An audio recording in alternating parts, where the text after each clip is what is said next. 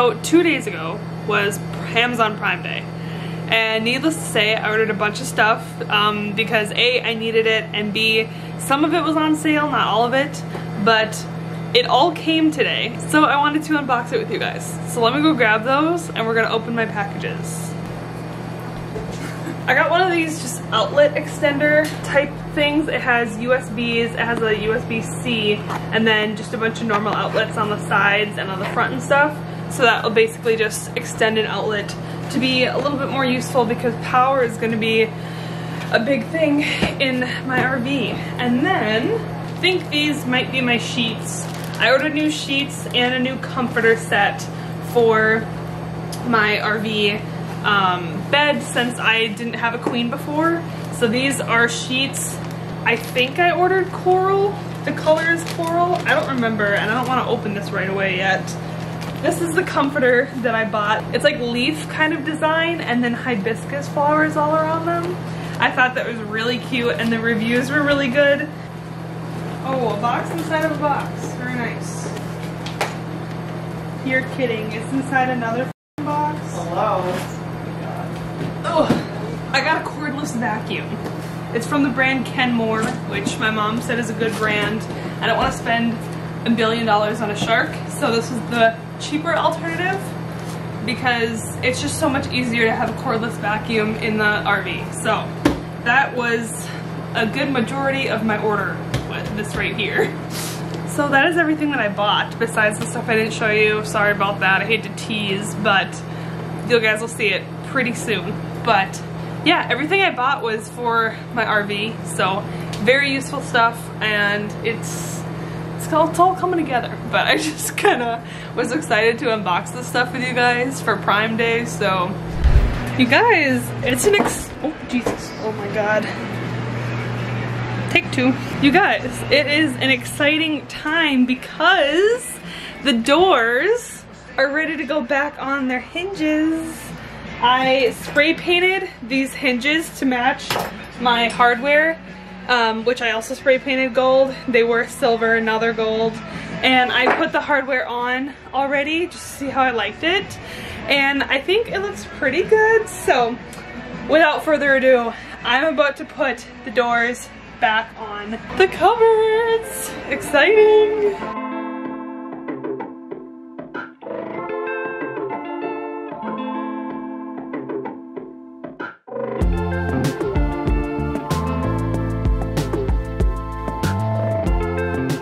Hello everyone, it is time to put the finishing touches on the bedroom. Mom is here to help me because we are putting contact paper down here where I didn't paint. So the contact paper came today. We're gonna put this on the bottom here, sorry I just hit your arm, and then we're gonna bring the mattress in and do finishing touches. So I'll show you the contact paper that I got. Okay, here's the contact paper that I got. It's like wood, distressed wood. But it's supposed to look like shiplap, which is really nice. So I am going to open this and we're going to put this all around the bottom of the bed.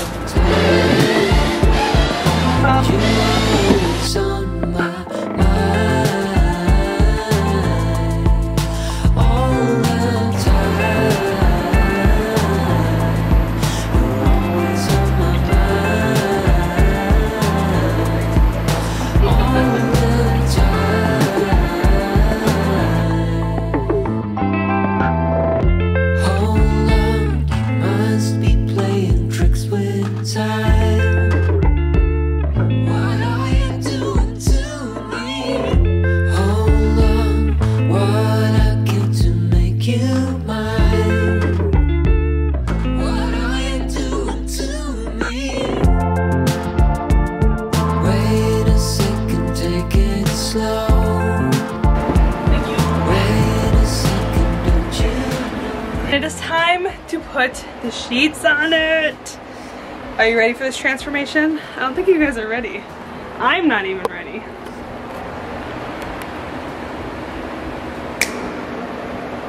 Would you look at this? Bed looks so nice. I'm in love. This is so soft. And then we got pink sheets. like light pink sheets, kind of like to match this light pink here. I'm in love. I don't have pillows yet, so just ignore that. But it is coming together, you guys. Look how pretty. So tropical.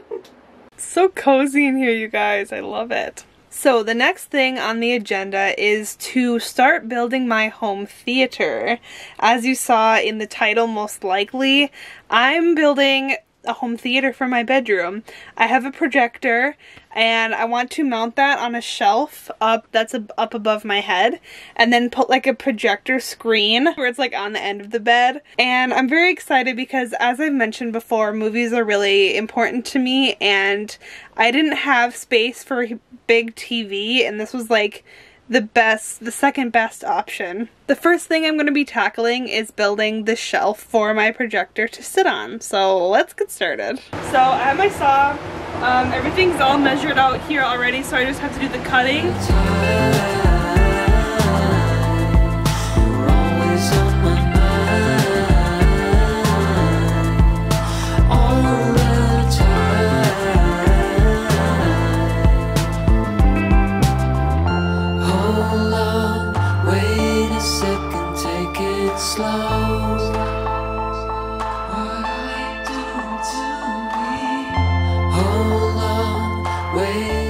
Hello you guys, I have a few updates for you. So today I didn't do too much on the RV, but what I did do was I mounted my projector shelf up there. So what we did with this shelf was to put it up, we put bolts into this side of the shelf, and then we drilled a hole and then ran them all up into this side and just kept them there with a nut and washer. So we drilled holes into the shelf to bring them up. And then also, in order to run the cords from down here over to the outlet without making them too visible, was we drilled a hole here to run the cords through and put a little grommet in it.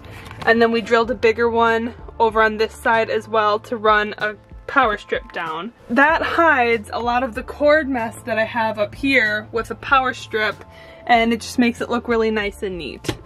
I put this sticky cord strip in the corner, but I think the power cord is too thick and strong, so it's not sticking there. It's just kind of out right now, like it's supposed to be stuck over here, but it is what it is. So that's how I ran cords from this outlet up, and now it looks really clean. And this is the screen that I bought to go up. Like, I was just gonna like hang it up here and my projector would go on it.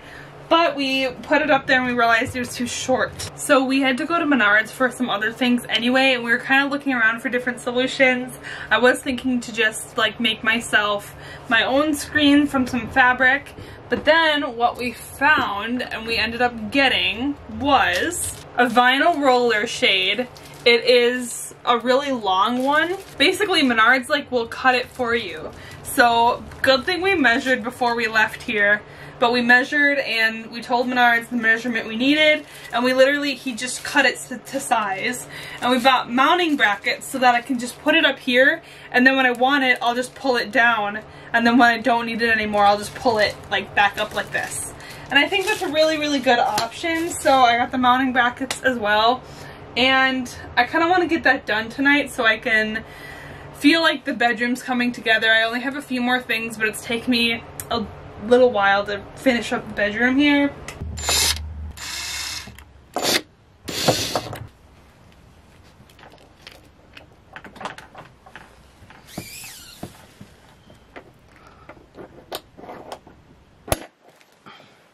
You guys, my home theater is completely finished.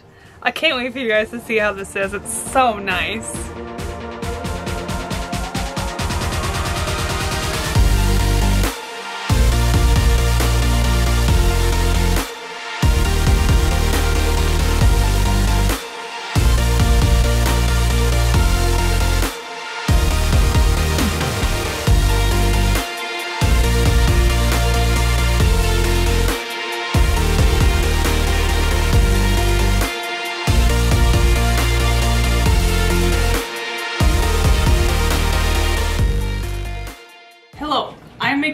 curtains today. I have my blackout fabric all set out and measured. We have a line drawn.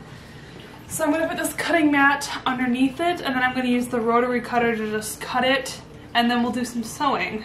So I have this fabric, and I also have some fabric to go on top. I'm gonna have like 2 sets of curtains. Ring ring, cat removal services required. Get out of here. I'm starting off by taking my mom's rotary cutter and her cutting mat, and I'm cutting all my fabric down to size. This was the blackout curtains that I started with. Luckily, this fabric that I chose for my blackout curtains didn't fray at all, so I didn't have to do a double edge on my seams, but I had to still fold it over and sew them all, so that's what you're seeing me do here. And then on top of that, I sewed a pocket for the rod to go through.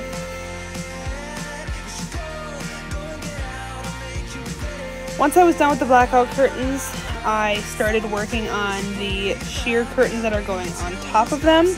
I chose some sort of nursery fabric that was pretty much like gauze, so it was kind of difficult to work with. I did have to do double rolled seams on this one because the fabric was so touchy, but overall it worked the same and came out really nice.